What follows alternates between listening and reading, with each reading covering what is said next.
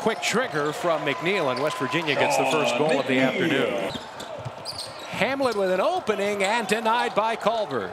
With the long levers, a second chance. McNeil, and he's maybe going to get going right here in the lead. Boy, West Virginia inside the paint. Well, that's an answer. Isaiah Cottrell. McNeil has 5 of West Virginia's 7, 7 of West Virginia's 9. Breakout game that he's been looking for. Fade away and dropping it in, Isaiah Cottrell. Underneath, Terrence Lewis the second, and he'll cough the ball up. Are you kidding me? Deuce with speed. Deuce has a foul by Bridges. For this afternoon, down 5, but Sherman is able to find his way behind the Mean Green defense. Can only imagine what is going through Bob Huggins' mind right now. Matthews able to volley it home. McNeil trying to back in. McNeil and one time.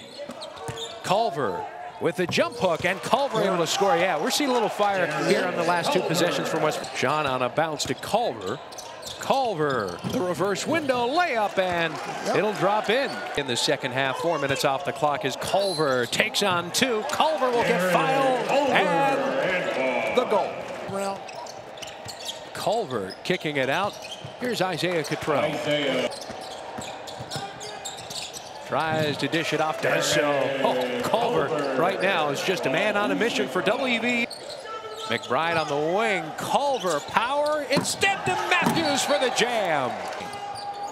Plus 17 in that regard as Sherman sneaks behind on a baseline cut. A little backcourt pressure from the Mean Green. Sherman stops, pops, and hits for all 7 of his points in the second half. Sherman's open, hot hand, yes. The Mean Green have gone on a 9-0 run.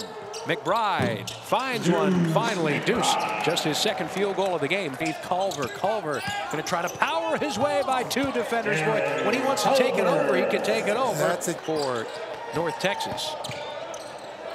Pull up, Sherman. Oh, pretty shot there.